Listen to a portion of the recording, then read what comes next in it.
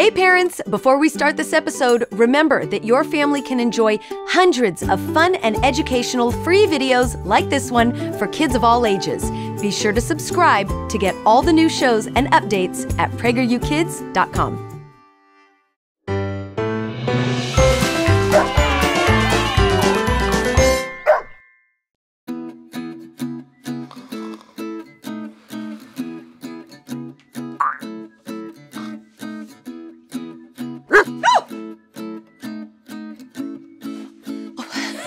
Hi! I must have lost track of time. Welcome to Otto's Tales. Story time brought to you by PragerU Kids. I'm Jill, and today, I'm reading a wonderful story that might be new for many of you. Otto! Did you wake me up? Thank you! I didn't realize I fell asleep. Today's story is one that reminds us of the power of doing good. Let's read Legend of the Dipper. Once upon a time, there was a happy little girl who lived with her mother in a quaint cottage in the woods. It was a lovely place to live, but there had been no rain for a very long time. The grass was brown, the flowers were withered, and there wasn't any more water in the well to drink. The little girl loved her mother very much and was beginning to worry because her mother had recently fallen very ill and weak. If I could only find some clear, cold water for my mother to drink, I know she would heal, the little girl thought. The little girl was determined to do something to help. She took a small tin cup, also known as a dipper, from the cupboard and set out in search of water. Alone, the little girl grasped her tin dipper and walked a long way through the dry woods into the sunset. Exhausted, she trudged deep into the mountains in search of a freshwater spring. There it is! She leapt with glee when she heard the faint gurgling of bubbles bouncing between rocks ahead. Clear, cold water! The little girl kneeled down next to the tiny little spring, now almost dry, and held her tiny dipper carefully to catch the drops. Plink, plink, plink. She waited and waited a long, long time until the cup was full of water.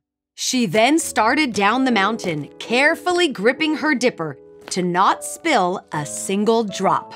On her way back home, a small dog was resting under a brittle brush, panting for breath and parched for water, with his tongue hanging out from his mouth. You poor little creature! The little girl's big heart melted for the animal.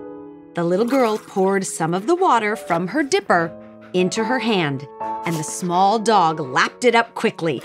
He was refreshed and barked and bounced around her as if to say, "Thank you, little girl." The little girl was pleased and continued on her way home. What she didn't notice was that, after she gave the small dog water, her tin dipper transformed into a silver dipper and was just as full of water as it was before. The sky was darkening now, and the little girl hurried on the path toward home. But before she got to her door, she passed a feeble old man resting on the side of the trail, covered in dust. "I am so thirsty," he said to the little girl as she approached. "Might you have any extra water to give me a drink to help me?" The little girl worried about giving the old man the rest of her water for fear that she wouldn't have any left for her mother. However, her big heart swelled again. "I'm taking this water to my mother who is ill, but I'm happy to share a bit with you too." The old man took a sip from the dipper and was grateful. "Thank you," he smiled with kind eyes. The little girl smiled back and didn't notice that, right then, her dipper turned from silver to gold. By the time the little girl arrived at home, the sky was black. She had ventured further than she ever had before and felt weak from her travels. She longed to take a sip of the water, but didn't because she knew her mother would need all that was left. "Dear, is that you?" the girl's mother called. When the frail mother drank from the dipper, she became well and strong once more. And then came the greatest wonder of all.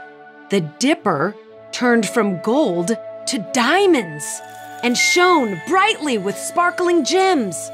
The little girl's eyes widened and her mother gasped as they watched the diamond dipper rise into the night sky to glimmer over their cottage and all the woods.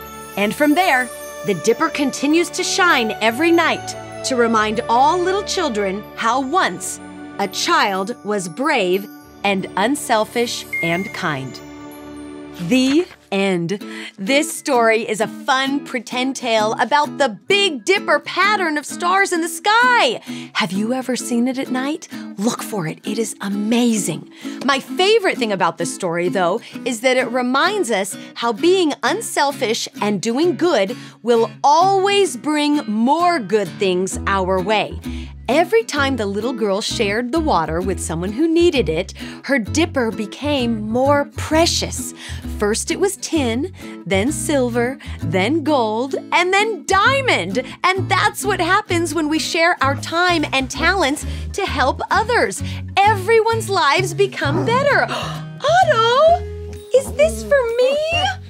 I was getting really thirsty during reading this. Is this diamond water? I'm just teasing.